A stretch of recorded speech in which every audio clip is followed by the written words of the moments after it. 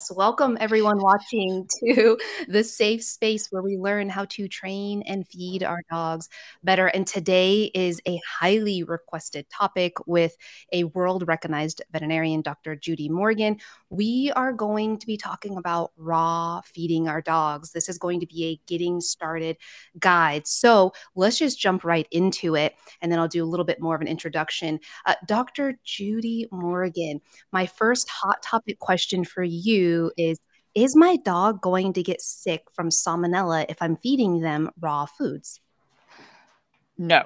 The chances of your dog getting sick from salmonella, if you are feeding well-sourced raw foods, are extremely slim for a couple of reasons. One of which is that our dogs and cats have a very low stomach pH, particularly the dogs. And that pH really doesn't like bacteria, and so it will kill off. I mean, let's face it, our dogs go out, they eat poop, they eat roadkill, they eat some really nasty things, and they rarely get sick from it. And if we look historically at statistics for recalls and illnesses caused by pet food, there have been many people who have been made sick from salmonella in dry kibble, like in the hundreds, but no raw food has ever made people sick.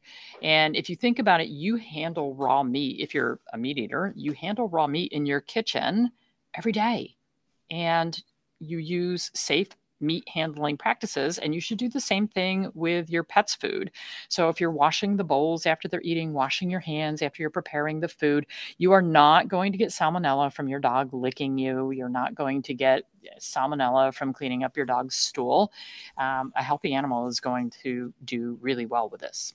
Yeah. And isn't it true that naturally dogs have salmonella present in their natural GI system? Like it's already there. Absolutely. So the gut microbiome, which is the bacteria and fungi and viruses that live within the gut, include harmful bacteria. So many species of salmonella, many species of Clostridia. And so for people, we think about Clostridium perfringens, clostridial disease, and that kills people. When you take an antibiotic, it kills off the beneficial bacteria and allows those harmful bacteria to take over. So that's one of the reasons you don't want to take antibiotics unless it's like critically needed. So yeah, that the salmonella is there in the bowel all the time, and we shed it, they shed it, it's in our environment. So again, a healthy immune system, you're going to do just fine. But again, remember that kibble can also contain salmonella and other bacteria. So it's not a kibble versus a raw thing. It's just bacteria are in our world. They're in our bodies. They're on our bodies. They're just there, good and bad. Yep. And we're going to deep dive into that a little bit more in just a moment. But next, second hot topic question is, are dogs, in your opinion, are dogs designed to digest and eat and consume raw or even gently cooked foods? Well, if we look at what they're going to eat in the wild, they don't have an oven, they don't have an extruder, they don't have a microwave. There's no way they're cooking that food. There's no way they're processing that food except through their bowel with their digestion. This is what dogs have been meant to eat. And so we get the argument of evolution. Well, evolutionarily, they've changed. We haven't had enough thousands of years for their guts to change to process a kibble or a highly processed, high heat cooked food, because we've only had that around since 1950s-ish. So it's been less than 100 years. We need thousands of years of evolution of feeding only our dogs that sort of product in order to have any evolutionary changes. So nope, that's not what they were designed to eat. They were really designed to eat meat. They're meatosauruses. Yes, they can eat vegetation. Cats are obligate carnivores. You really need to feed them meat. Yes, absolutely. So if my dogs and myself even are not going to get sick from getting salmonella from feeding raw foods, and my dogs are designed to thrive and consume on raw dog foods, then why is my veterinarian telling me that feeding a raw food or even a gently cooked food going to harm or potentially even unalive my dog? Unalive your dog. I just heard that term for the first time a couple of months ago, and that is definitely a younger person's term, unalive. Yes, yes, you'd be very, very sensitive with all the social media. L word. So I've learned anyway, the hard way. I don't know.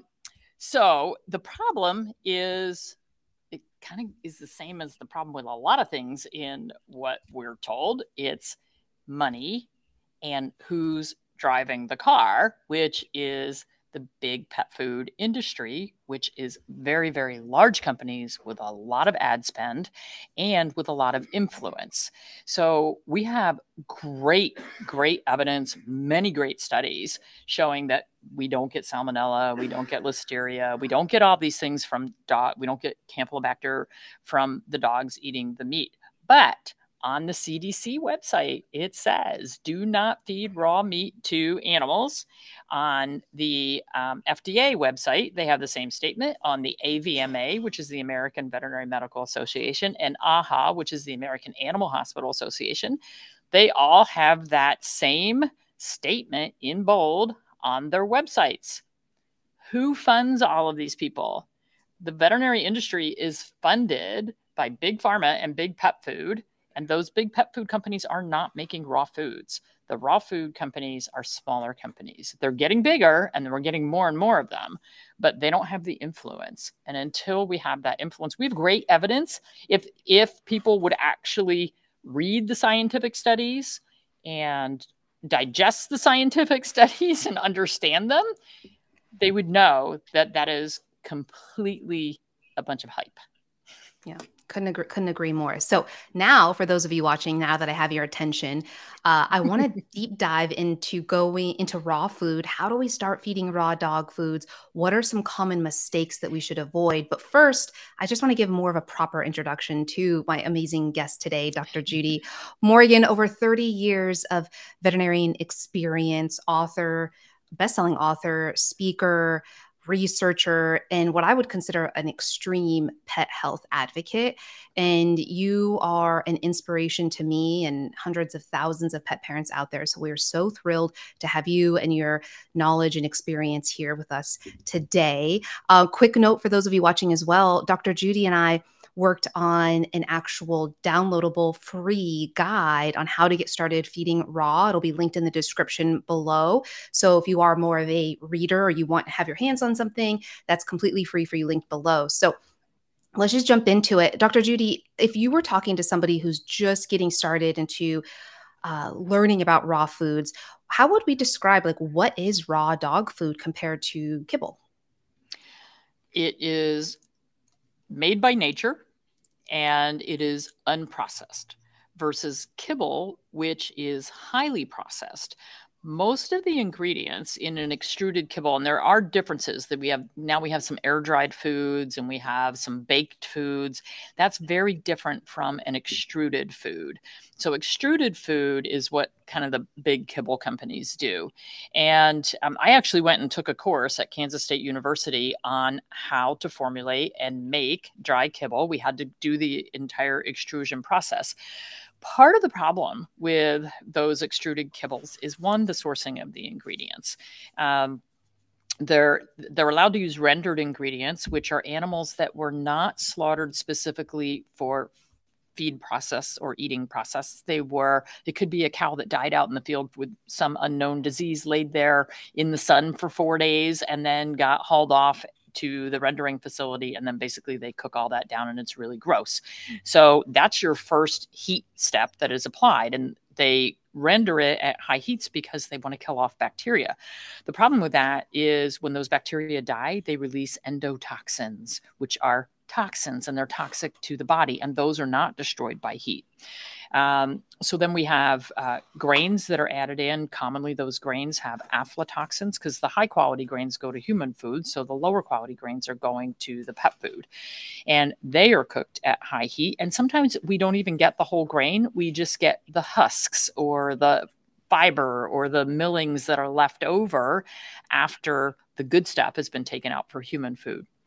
So all of that is then cooked together, and then it is sent through the extruder, which is a high heat process, and there's a die on the end that makes the shape of the kibble. So it's like if you looked at I'm thinking of like the end of my my meat grinder or my KitchenAid mixer, it has a die on the end and it has different size holes that the stuff comes through when you're grinding it.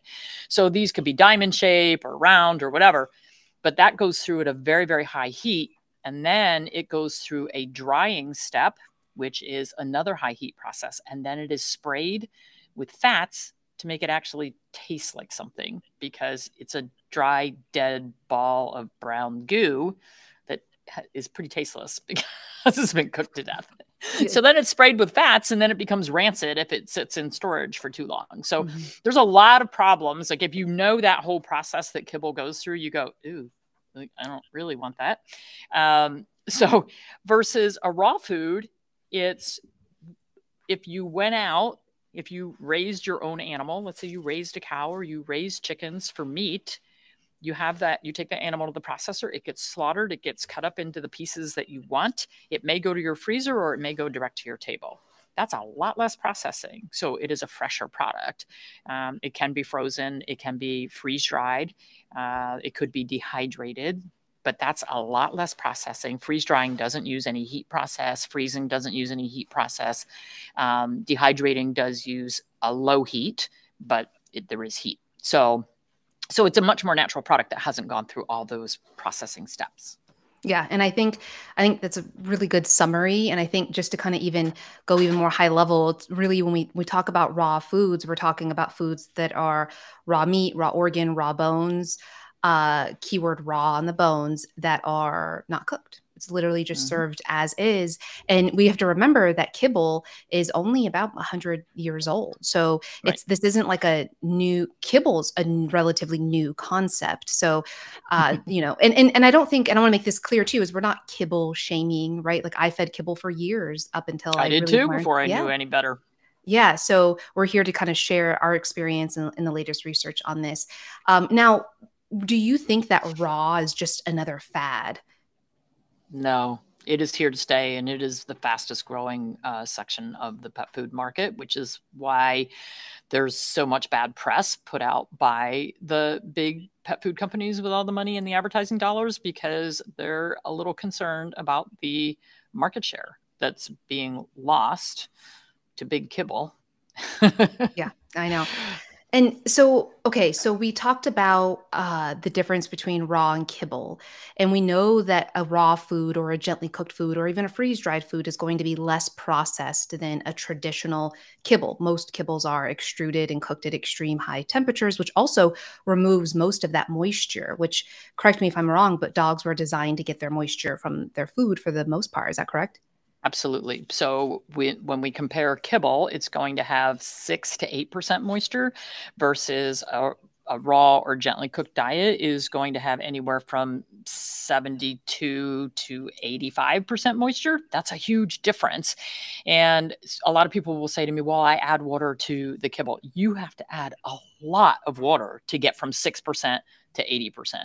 That's huge. And we've done interesting studies with that, where we take different kibbles and put them in a bowl of water and see how long it takes them to break down. Some of them don't break down.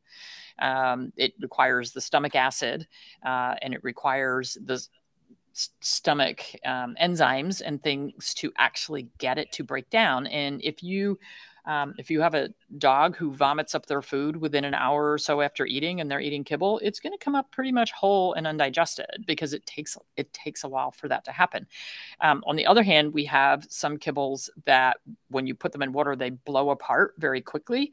That's not a good thing. If you have a large breed dog that might be prone to bloat, you don't want them to eat that kibble and then get a big old guzzle of water and it goes and blows up in their stomach. So that's not a good thing for them either. This is not what our dogs are designed to eat. So based on your experience over 30 years in the veterinarian field, would you say it's safe to say that a dog that's eating a primarily kibble diet is probably going through chronic dehydration, at least a mild amount? Oh, yeah, absolutely. And so from a Chinese medicine perspective, we have yin and yang. Yin is moisture and cooling. And so your blood that flows through your body is moisture. It moisturizes your body. And a lot of dogs that are fed kibble for their entire life, they end up being what we call yin deficient, which is moisture deficient. So we get that dry, crusty nose, dry, cracked pads, dry skin. It might be flaky. Their coat doesn't have that luster and shine, versus dogs who are on a high moisture diet. We don't see that later in life. So I basically say that a dog who is fed only kibble is running around in a chronic state of dehydration, because the kibble needs moisture to be digested. And where is that moisture coming from? Well, if they're not a big drinker, that moisture is coming from their body cells. And that's not good. Yeah, they can be highly problematic. So, okay, so we talked about some of the benefits of a raw feeding diet, but can we go into a little bit more of why we should, from a health perspective, and honestly, maybe even behavioral, why transitioning to a more like a fresher raw food, or at least gently cooked diet, can be healthier for our dogs compared to a kibble? We talked about the dehydration. Another one we could say is that it's arguably more bioavailable in terms of nutrients. The nutrients are more Absolutely. bioavailable the less that they're processed. That's widely and commonly agreed upon, I think, in both the human and canine world. What are some other potential benefits? Well, from a behavioral standpoint, and again, I'm going to throw in Chinese medicine here, but a lot of behaviors that we see. So again, we have yin and yang. Yin is calm. It's the female side. Yang is energy. Like I just think Jack Russell, they're like all over the place. Yeah. So if you have a dog, and I had this with, my office manager, she got a beagle puppy and she just could not get this thing trained at all. And so like 5 months in, she's like, I can't house train the dog. It doesn't know anything. I can't get it to do anything. And I said, let's get this dog off kibble. And it was on an energetically hot kibble too. It was on a lamb and rice. And I said, let's take this dog and put it on something that's going to cool and calm. And within 3 weeks, the dog was doing everything she wanted it to do. It could listen, it could focus. We see a lot of behavior changes with these dogs that literally are too hot. So we're taking this energetically hot, high heat processed product, dehydrating their body, and then we want them to focus. But it's like throwing paper on a fire, and they can't. So we do see behavioral changes. It also has a lot to do with the microbiome. So we see a much healthier microbiome on a meat-based high moisture diet versus a high carbohydrate diet. So the changes in the microbiome, there's something called the gut-brain axis. And those bacteria that are in your gut are communicating with your cells that are communicating with the brain.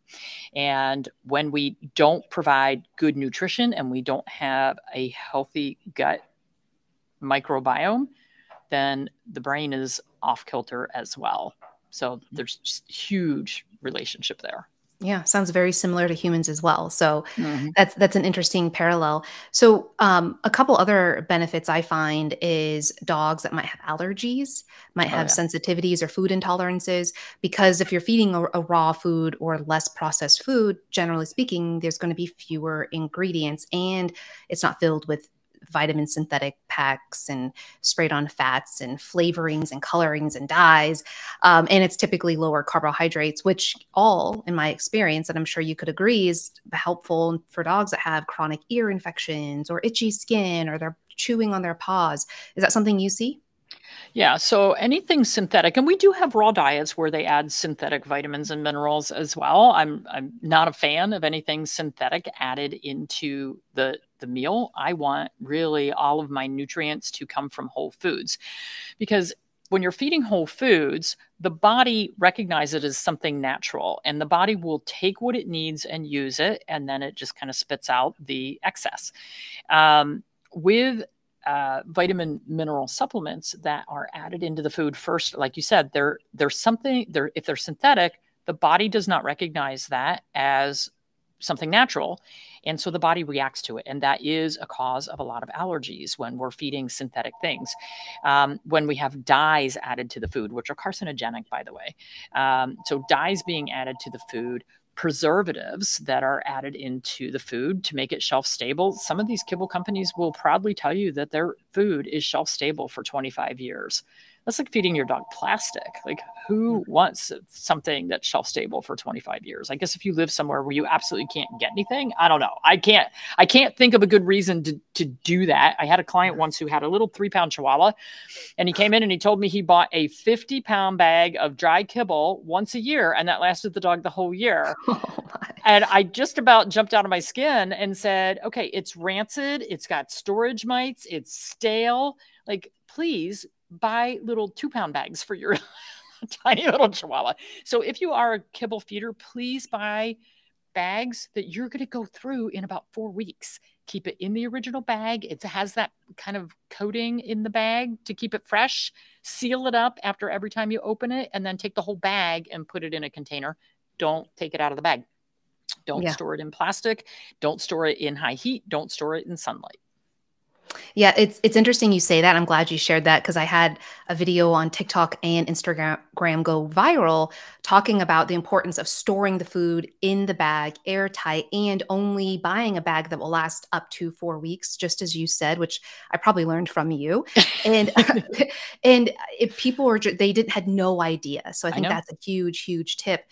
And because the bags are designed to help preserve the nutrients and keep it from going rancid. And once you open it, it starts to oxidize. So anyways, so thinking about raw food, before we jump into kind of how to get started, another risk some people bring up to me and get nervous about, we already talked about salmonella. One thing actually we didn't talk about was the pH in a dog's system. So in their GI system, they're more acidic than ours. So my understanding, and you'll know better than I, but they are more able and apt biologically to handle any potential harmful pathogens because they have a much more acidic GI system than us. Is that correct? Yes. Okay. And then the same goes for when we're feeding raw, not cooked, meaty bones as part of a raw diet or as a topper. One of the number one complaints, or not complaints, but concerns I get is, well, my dog's going to choke on that, or my dog's going to try to swallow it whole and it's just going to sit in their stomach and cause a blockage. What are your thoughts on that? Well, if you've never fed whole bones to your dog, you want to start very carefully. And we actually have a course on that Dr. Nick Thompson was good enough to put together on Dr. Judy U, on how to get started feeding raw meaty bones. So there are different sizes of bones. There's different shapes of bones. There's different toughness of bones. And you have to feed a bone that is appropriate for your size dog. But what I would say to people who are in the early stages of starting to feed raw, buy products that have ground bone. That way it's going to be small and you don't have to worry about them choking on it. Yeah. So that will actually take us into how do we get started into feeding raw? Like what are kind of the first steps? And like I said before, we have a full guide linked below for you, completely free to check out. But to kind of talk through it, Dr. Judy, like, okay, pretend I don't know what raw is, but I believe you. I'm like all in. I want to feed my dog the best. What's kind of step one for you? So step one, when I started my dogs on raw food, long time ago, I bought a pre-made raw food from a very reputable company, and there weren't very many around at that time. So it happened to be Dr. Ian Billinghurst from Australia. He had the BARF diet, which stands for biologically appropriate raw food, here in the US. And so I started ordering that. It was an easy way for me to get started.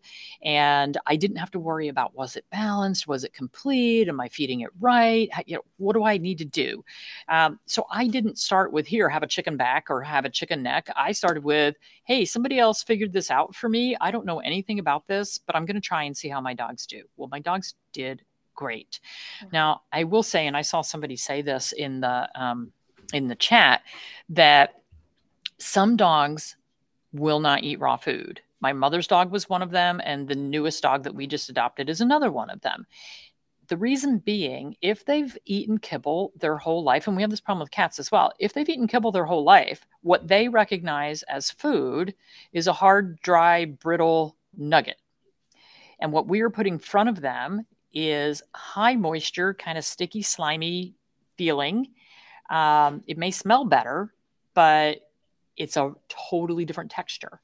And so for some dogs, I've even taken it and put it in their mouth. And like the new dog that we have, I gave him a raw chicken heart the other day. He went, puh. not having any parts of it. So there are going to be some who don't recognize the texture.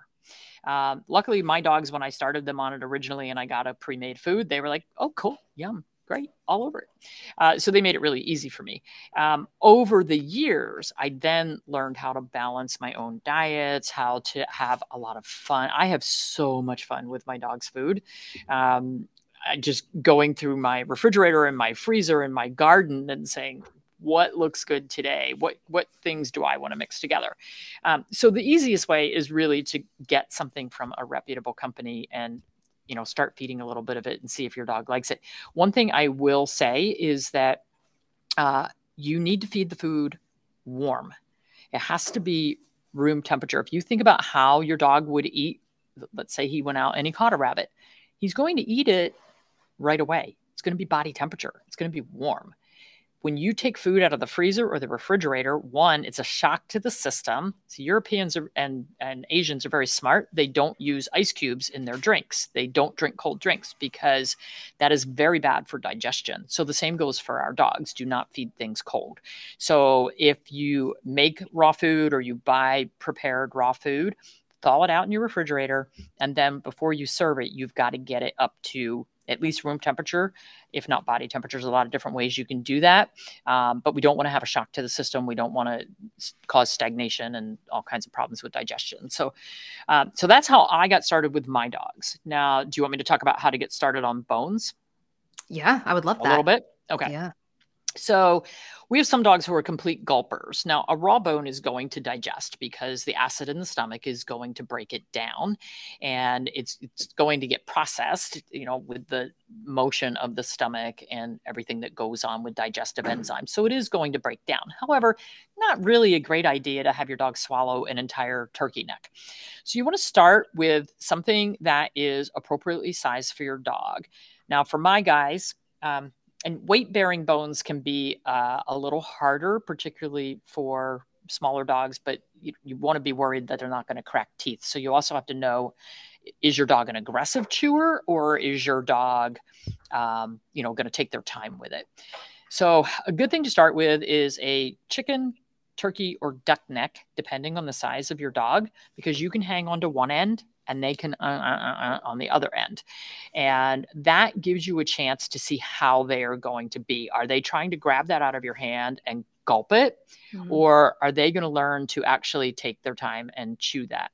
A lot of people will start with chicken backs because we've got the ribs and the spine, and so that's not a huge bone. If they were to gulp, it's going to break down pretty easily.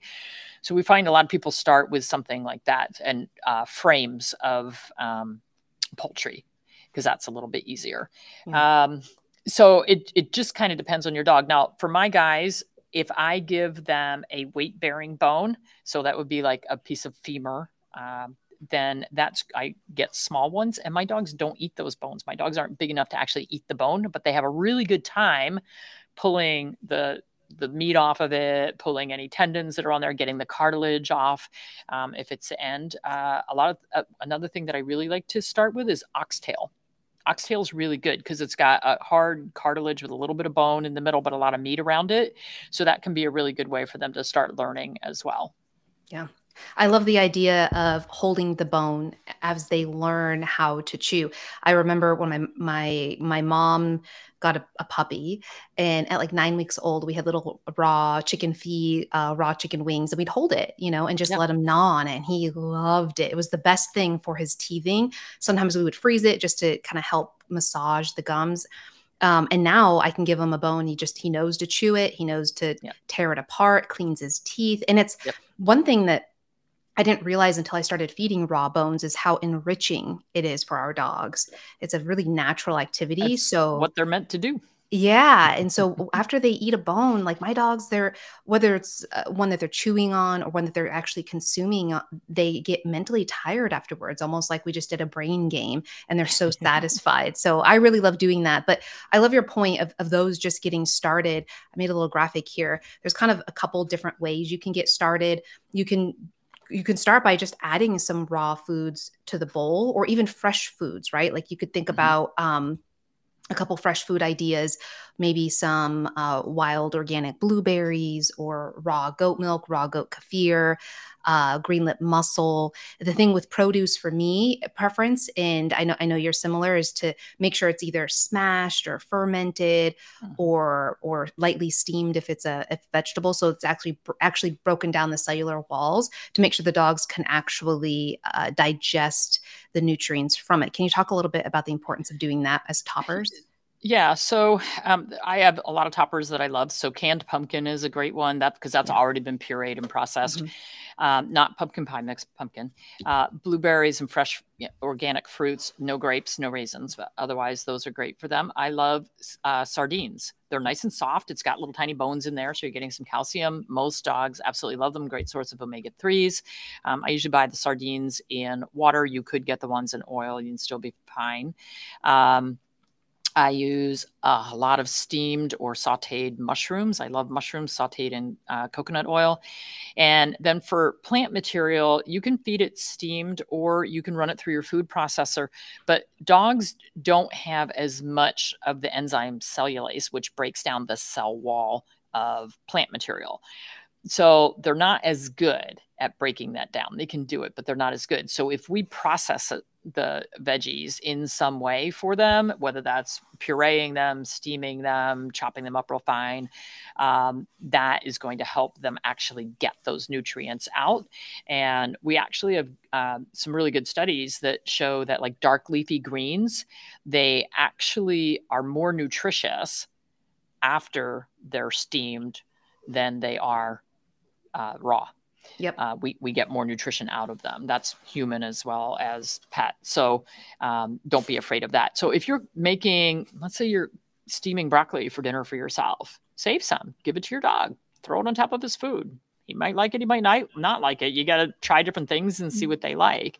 There's an old myth, which I may even have, in my first book, From Needles to Natural. There's an old myth that you can't feed raw and kibble in the same bowl because they digest at different rates and you'll screw things up and blah, blah, blah. That's not true. So you can add some pre-made raw or some, if you're having chicken for dinner and you want to put a little chicken breast, raw or cooked, on top of the food, feel free. Don't go heavy on the skin, and don't ever use the grease drippings from any cooked meats on your dog's food. That's a surefire way to get pancreatitis. Pancreatitis is an inflammatory problem. It's another whole segment, but it is not really related to feeding too many fats. You can feed a very high fat meal. It's related to cooked fats that are now rancid, and cause a lot of inflammation in the body. So no drippings, no bacon drippings, and I would highly recommend not feeding your dogs bacon, sausage, and ham. Pork is fine, like pork tenderloin. That's nice and lean. That's great. But the ones that have nitrates in them or been smoked are not as good.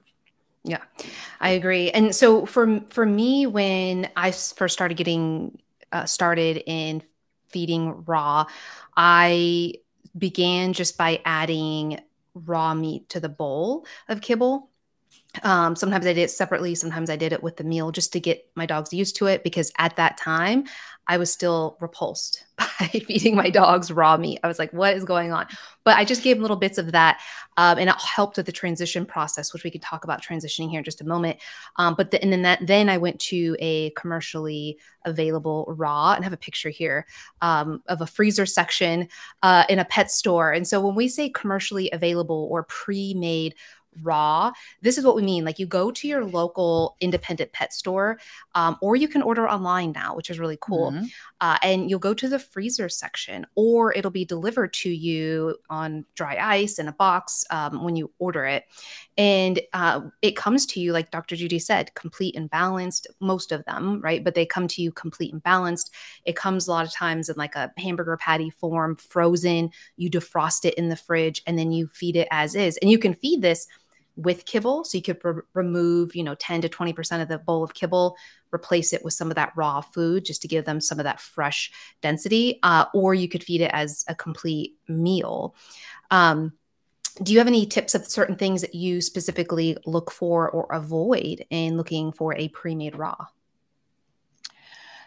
I want them to be very honest about, is this human grade Mhm. meat that is going into, well, human grade ingredients, period, going into the product? Because just like there are kibble manufacturers who use really nasty meats from animals that have died of God knows what, there are some unscrupulous raw food companies who will also do that. Mhm. Definitely look for whether or not they've had recalls. And you can do that either on the FDA website, or you can do that on truthaboutpetfood.com, which is Susan Thixton's website.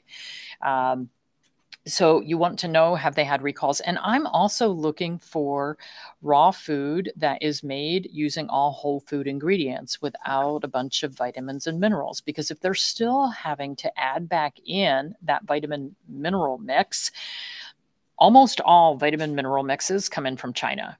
And there's very little quality control. And that's why we have these massive recalls, like when the vitamin D levels were so high and so many animals died of kidney failure from the excess vitamin D.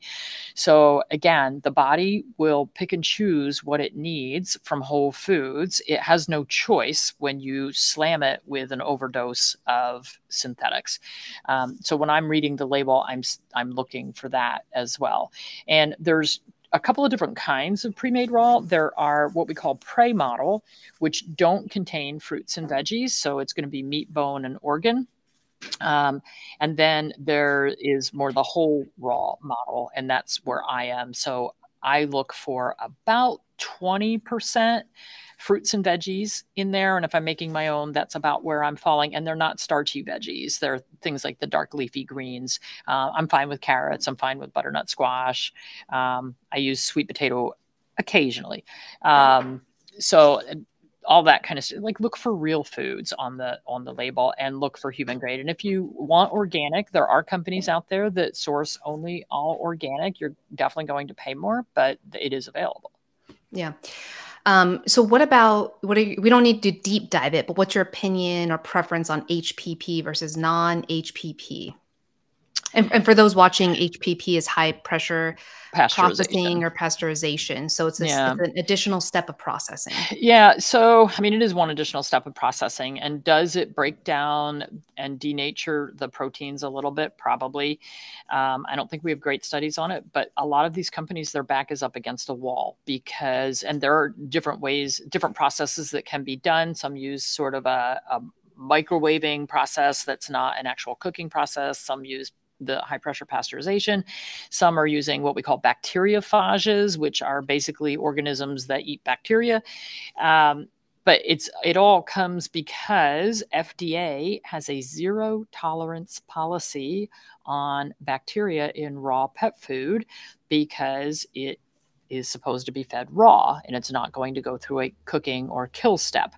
So when we use these microwaving or HPP or phage processes, or fermentation is another good way to get over this hump so that you don't have bacterial contamination in the food. It's again, it's being driven by money, and who's kind of driving the rules here, because the chicken that you buy in the grocery store, about 70% of it is contaminated with bacteria. That's why you're told to cook your chicken to such a high heat. Hamburger, anything kind of ground meat, very highly contaminated because it's got more surface area. It went through that grinding step, so it's more processed. So the USDA oversees meat in the grocery stores. They allow that contamination because it is assumed that you will cook the meat. But you have that raw chicken on your kitchen counter, on your cutting board, on your utensils, on your hands. So it's a little bit of it's a game. So if I can find a process that's not HPP, I prefer it. I have fed HPP products to my pets, and I don't see a huge difference. There's people on both sides of that fence.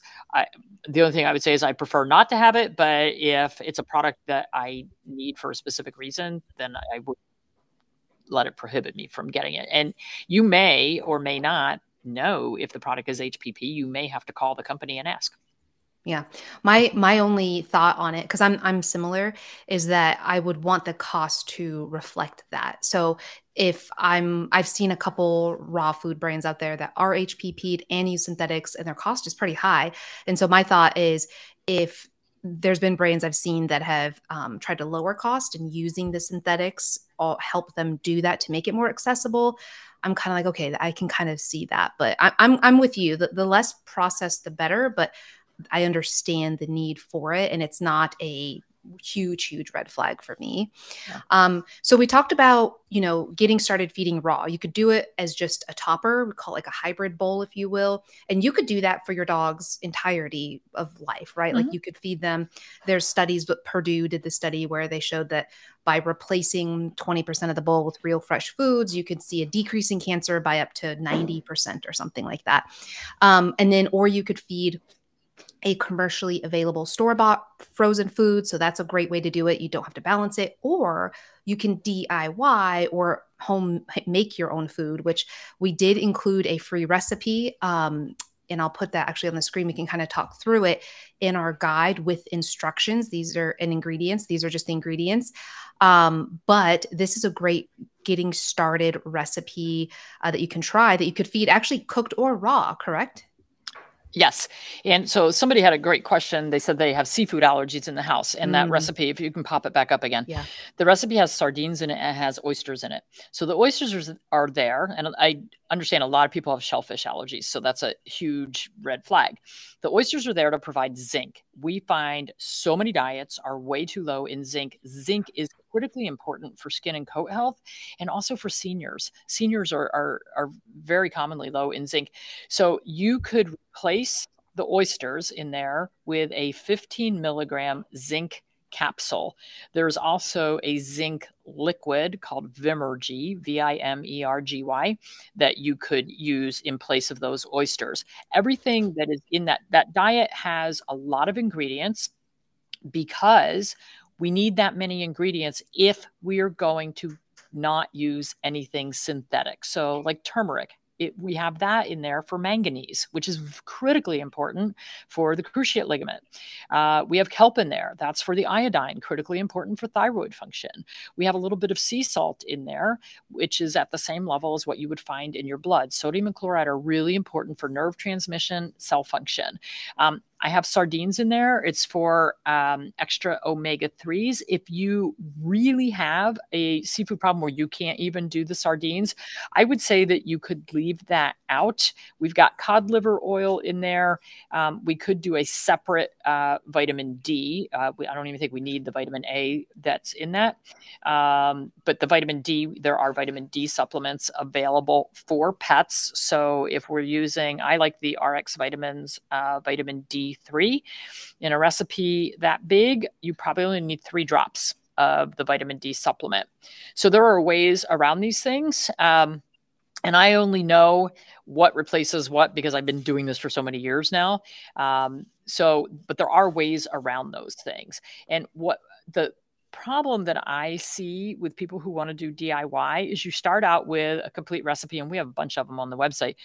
You start out with a complete recipe, and then, oh, I couldn't find that, so I left it out. Oh, that was slimy, and I didn't want to deal with it, so I left it out. And then before you know it, you're down to 4 ingredients, and it's totally unbalanced, and you're feeding, like I had one woman who was feeding her dog ground hamburger and broccoli for 3 years. And I begged. I said, could you just add at least some liver?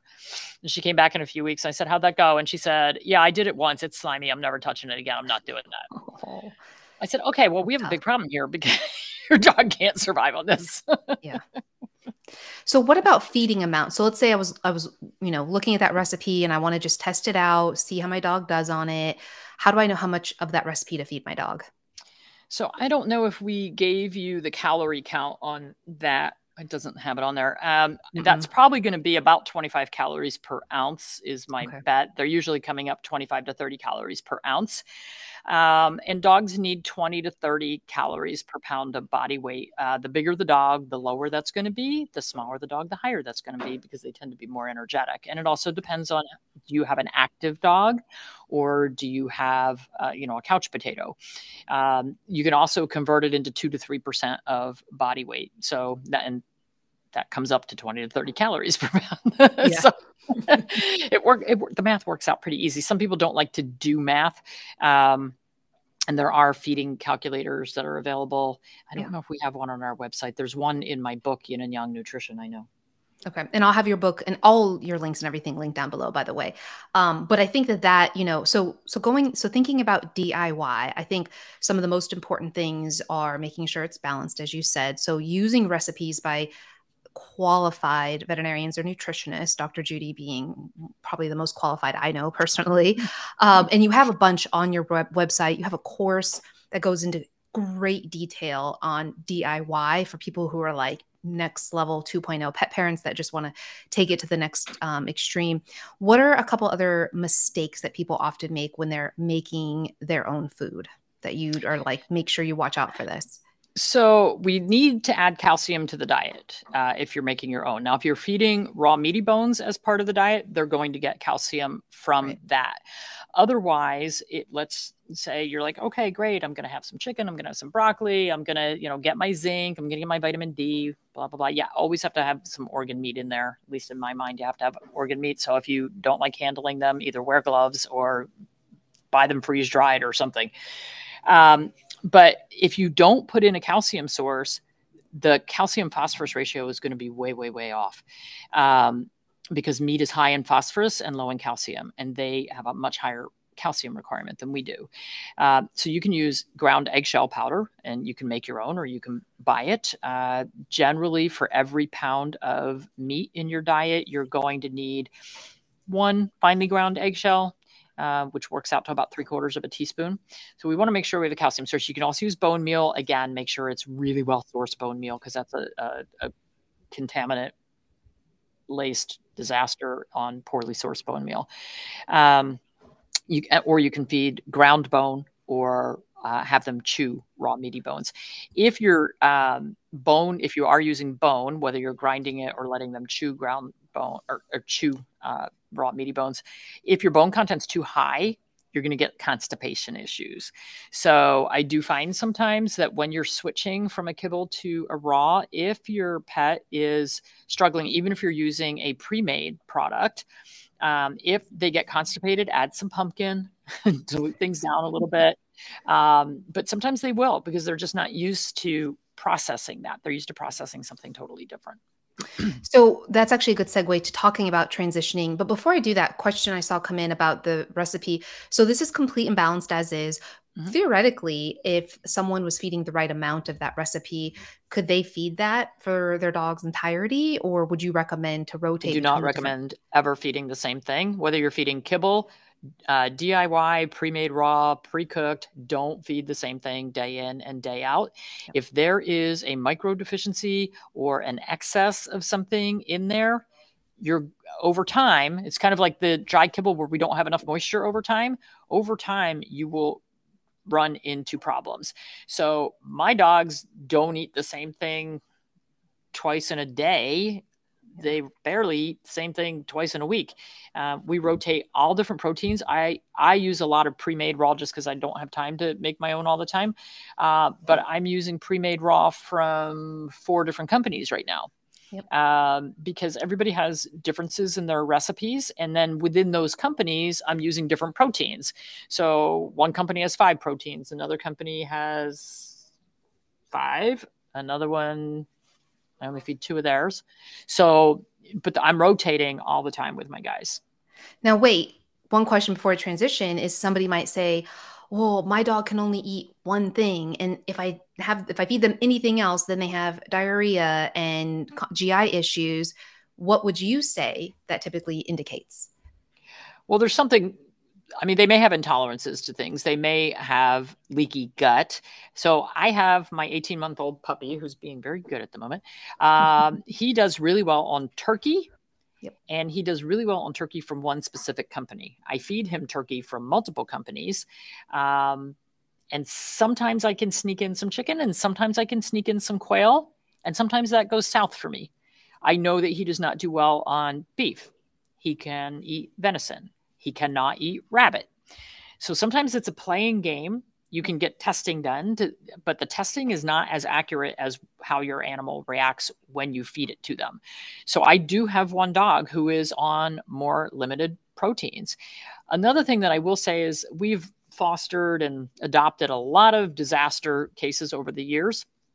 So Myra was one of our best. She came with bright red elephant skin, infected, nasty, thickened, stunk to high heavens, bladder stones, ear infections. And so I put her on a homemade, she didn't like raw, so I put her on a homemade rabbit stew that I concocted for her. Got everything cleared up. I think I also made her a pork stew so that I could use a couple of different things. And within 6 months, she had a beautiful coat and her skin was cleared up and we got rid of the bladder stones and life was wonderful. And so then I said, well, let's see if she can tolerate other things. So we tried chicken, we tried turkey, we tried beef. Now, when she came, her skin was horrible, clearly had food allergies because it cleared up just by changing her diet. Right. So she couldn't, it could have been the synthetics in the kibble. It could have been, and I know what kibble, she was on a chicken-based kibble. So I avoided chicken. But after 12 months, I made her chicken, fresh chicken. She tolerated it, no problem.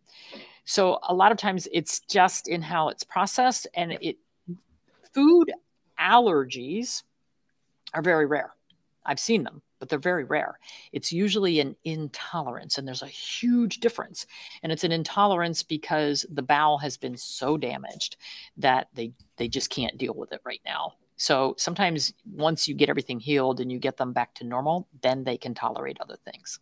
I've actually seen that numerous times where a dog was eating a kibble and they swore up and down that their dog, and it was true, their dog could not tolerate a kibble that had chicken in it. But as soon as they went to a fresher food diet, either gently cooked or raw, they could absolutely have chicken as long as it was human grade, good quality, because the quality and the type of it also matters. So absolutely. I think that's really fascinating when people say, oh, my dog has a beef allergy. I often wonder in the back of my head, like, I wonder if it's really just the type and the way that's manufactured.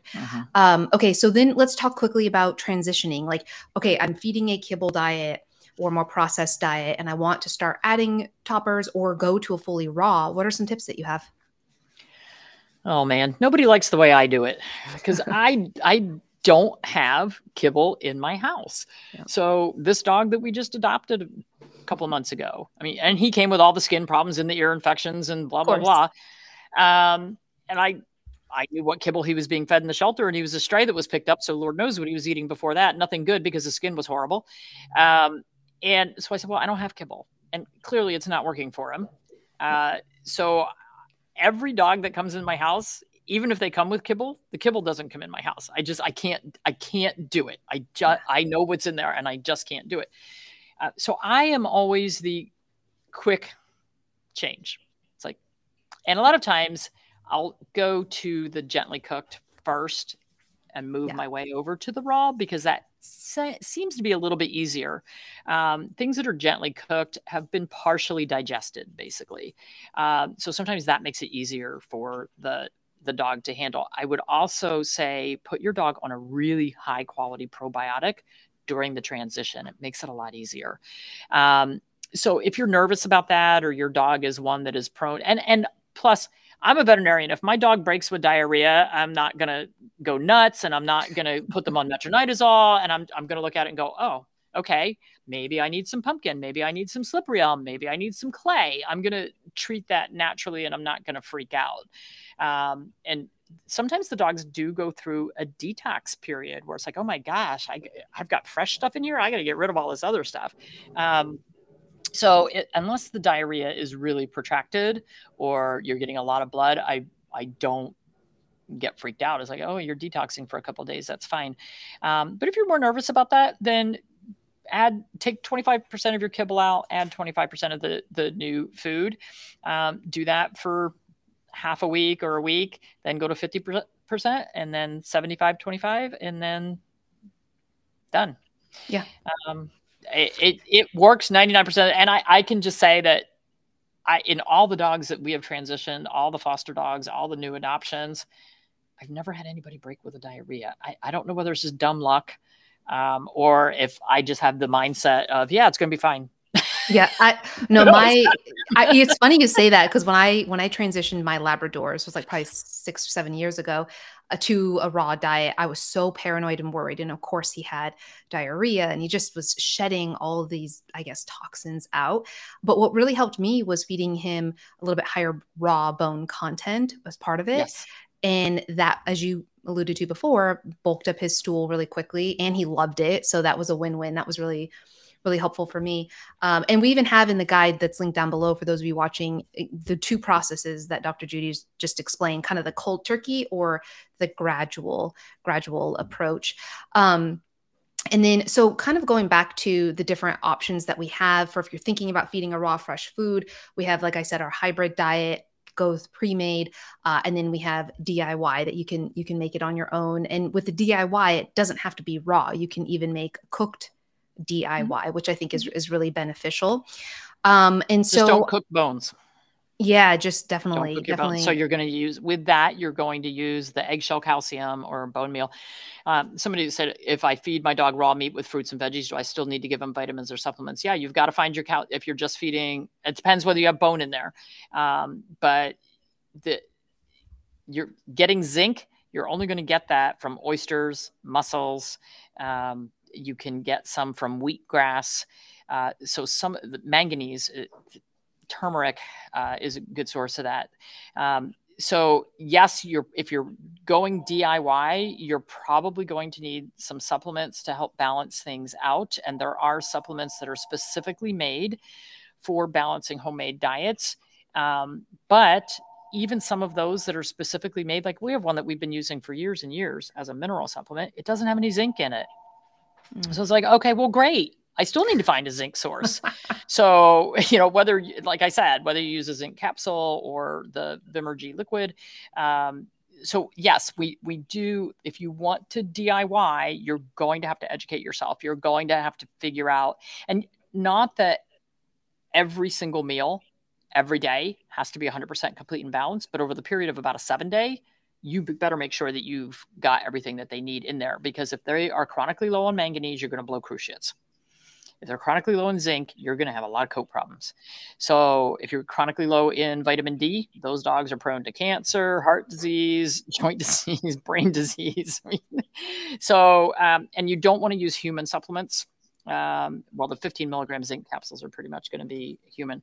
But never use a human vitamin D. They're way too strong. You'll kill your dog. So can you freeze pre-made? Absolutely. Yeah. And I think that's why, for me, at least, when I have a lot of newbies really interested in feeding a raw or, again, fresher option, I'm really bullish on start with toppers or start with a pre-made raw. Get really comfortable with that, really understand what's in that food. And then you can start, if you want, exploring DIY. And the reason I like sharing your recipes, Dr. Judy, is now, especially, I feel like there's so many people coming out on social media with all these recipes that they can do. But the problem is what you're explaining. There's a lot of questions. There's a lot of, well, that's slimy, so I don't want to feed that. And it can lead to a lot of imbalances. And so I like the fact that you have not only recipes available, many of them are free, which we include in our guide in the link below, but you also have so many resources to back up and help, and you're online answering questions all the time. So you just have so much to go with it, because I do believe that if you are going to make your own dog's food, that you do need to kind of be that next level, really educate yourself, really take the time to understand what you're feeding, because it can be harmful. Yeah. And somebody wants to know, is there a recipe that is cat and dog friendly? There's a reason cat recipes are different from dog recipes. They have different requirements. We do have a recipe for homemade cat food I think we have a couple of recipes for homemade cat food on the website. Yeah, they are different from dogs. I'll try to go search those and link them for you guys below as well. So I think with all that, are there any missing components of starting to introduce raw dog foods that we haven't covered that you're really passionate about? The only thing, I was one of those people way back 20 years ago, or whatever it was, when I started feeding raw, when I was I was becoming a holistic veterinarian. So I was very integrated. And when people came to me about feeding raw to their dogs and asking me questions, I believed the hype, and I would tell people, oh no, we got to worry about the bacteria. And then I educated myself, and found a quality, pre-made food to start with, I've never looked back. Do my dogs sometimes get gently cooked? Yes. They're gently cooked is when I feel like making food and I feel like cooking it, but I don't even bother with that step most of the time. Like I said, the new guy we have, he won't eat it raw. His is gently, but I'm taking a complete raw food, and I'm cooking it for him. There you go. So one extra step, special treatment there. Yeah, a little bugger. And some dogs will not do well on raw. Some of the really, like I have a little English toy. She's very irpy burpy.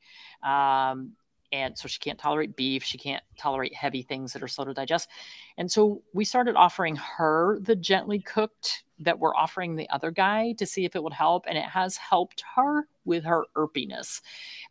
So for some of them, your transition period might be a little longer. You might need, every pet is an individual, and you have to listen to what they're telling you. If you switch to raw and they're kind of irpy, maybe you need to just take the edge off it a little bit, gently cook it a tiny bit, and see if you can work your way over a little bit.